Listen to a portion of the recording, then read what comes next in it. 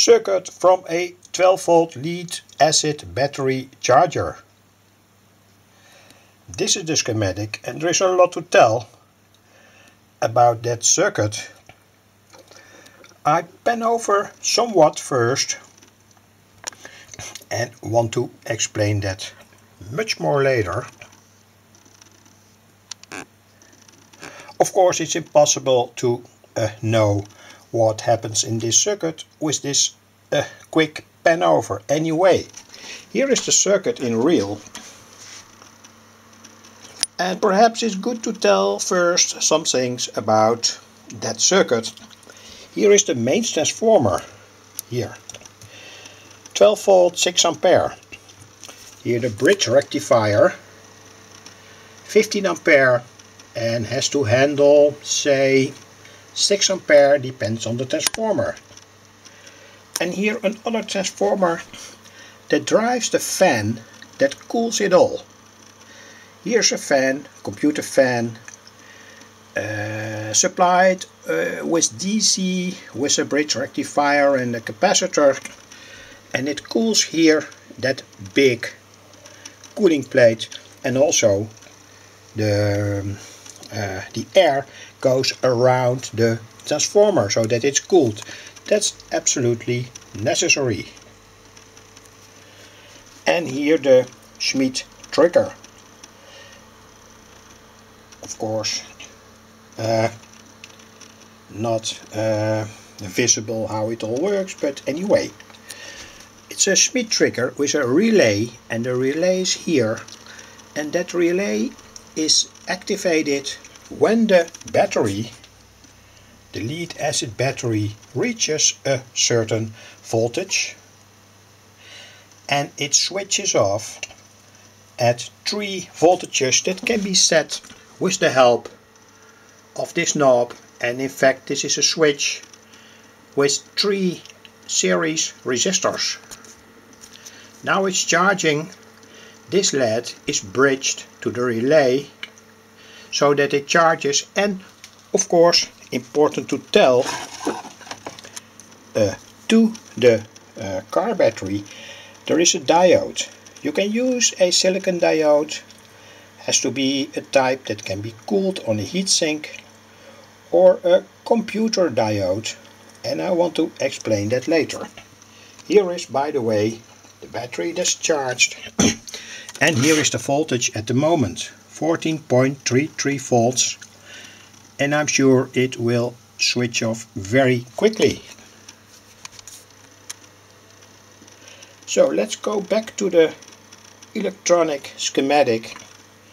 It's charging with 2 amperes, by the way. Of course, that depends. When the battery is discharged, you will see 4 ampere or 5 ampere anyway. Let's go back to the circuit. Here is that main transformer that supplies the charge current.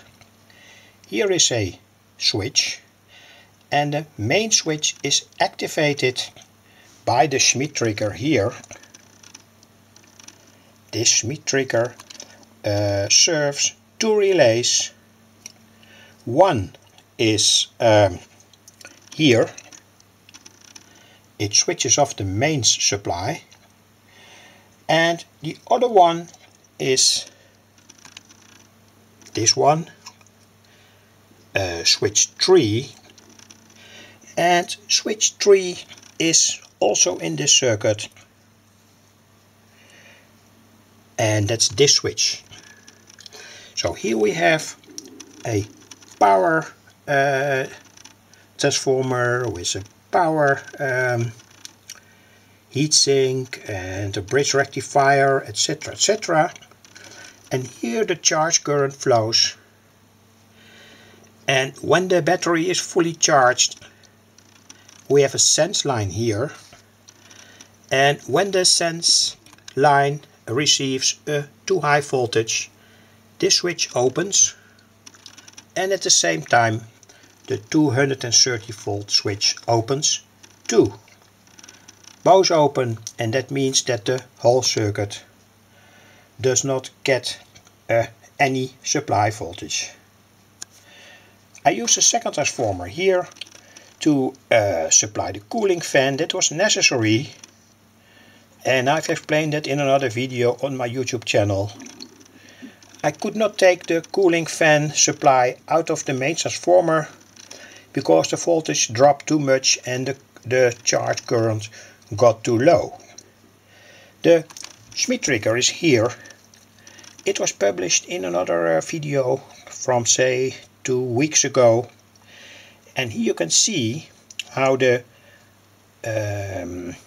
switch voltage was reached with a few resistors here and a few resistors here and here that switch. And when you study this, you can see that the switch voltage is extremely critical and in a very low ohms range.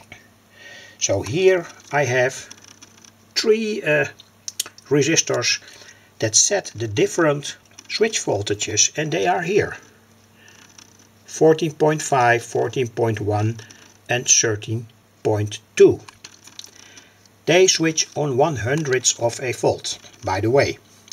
The Schmitt trigger of course has to be supplied with a stabilized voltage, otherwise it is not possible to measure a voltage on the sense line. That sense line is here, and that's the reason why I used here a 7812, the classical 12 volt stabilizer chip. Very popular, by the way, and very useful in this application. And here is that Schmitt trigger. You have to set this potentiometer in the middle position, do some experiments when you want to use this circuit. And I want to say it's not a beginner's circuit because of the critical voltage where the Schmitt trigger has to switch off. So you have to do some experiments, and to that sense line here you can also connect a voltage supply between say 12 volt and 15 volts. Very slowly lift up that voltage in the sense line till the Schmitt trigger starts to switch the voltage off. Bridge to the relay coil, there is a light emitting diode. Here are 2 diodes, and I've made that by purpose because otherwise the circuit didn't work. There's also no diode here parallel to the relay coil because this combination can handle a lot of voltage, and a diode here deteriorates the